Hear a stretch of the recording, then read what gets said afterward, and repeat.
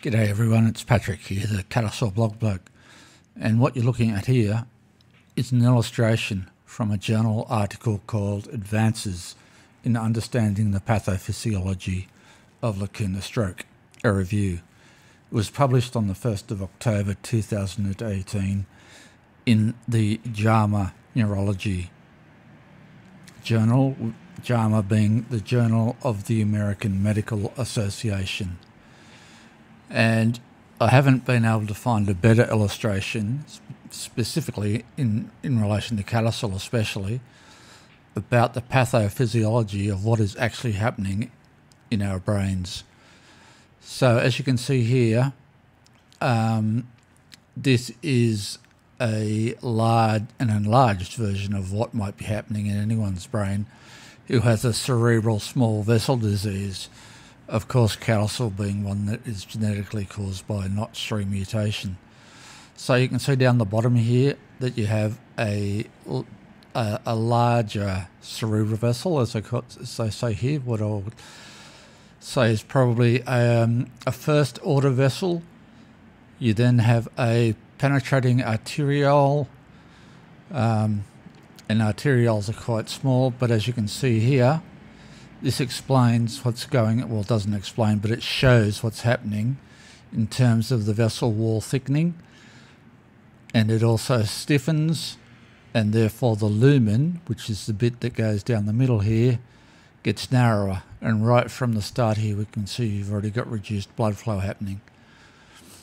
You then go down further, and there are smaller arterioles arching off to the left, right, and also further down here as well.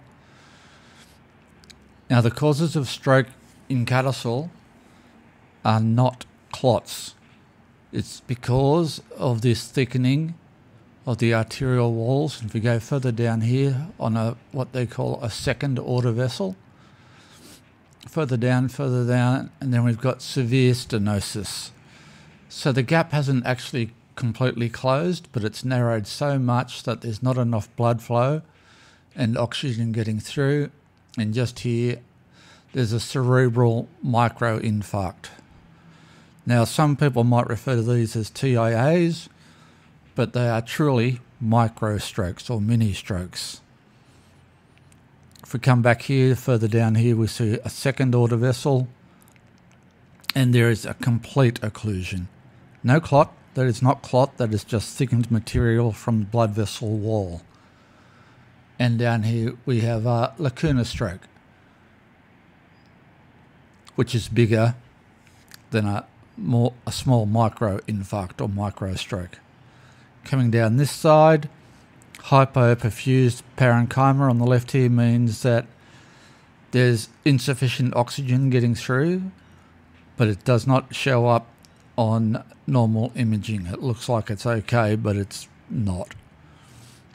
Coming around this side, this shows blood-brain barrier degradation, which doesn't happen in all cases of CADASIL, but it can.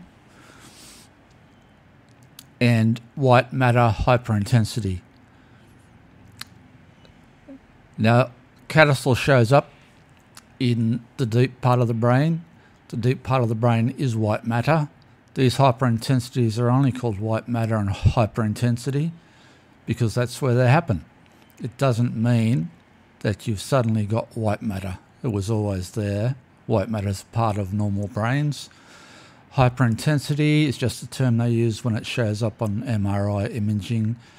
You can otherwise call this a lesion. And closer to the third order vessel, is normal cerebral parenchyma. So that would show up as normal brain tissue.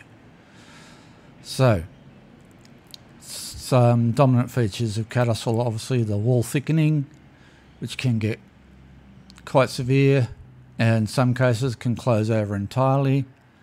Severe stenosis can cause a very small or micro infarct. Complete occlusion or closing of the lumen will lead to a full-on Leukoencephalopathy stroke. White matter hyperintensity can be seen in various areas of the deep part of the brain. Okay, thanks very much. See you next time.